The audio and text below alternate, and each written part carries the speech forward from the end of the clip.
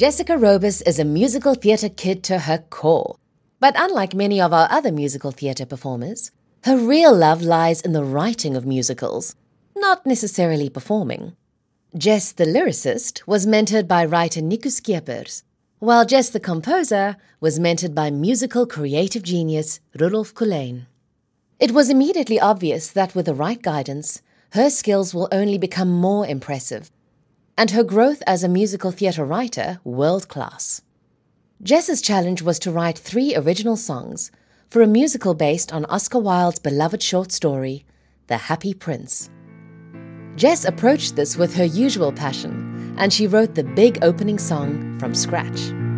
It's not what it used to be, I say it's not what it used to be. A disgrace to the face of the town, here, I fear this thing's not even half as useful as a blunted knife, or pretty as a farmer's wife, and something must be done. Well, I say tear it down!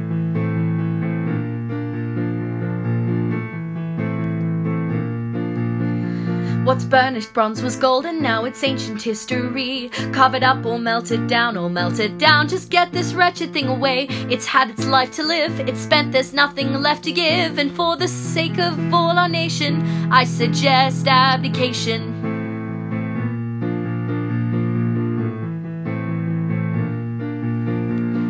Carve, melt, break, tear.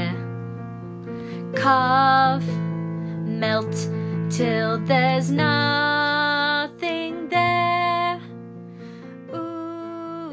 In terms of musical theatre structure, this opener is a perfect song to start the musical.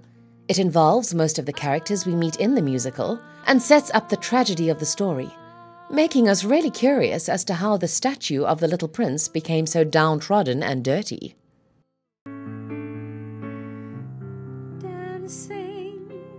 Look at her, she's dancing. The winds they serenade this fair and gentle maid. She listens and she's dancing, dancing.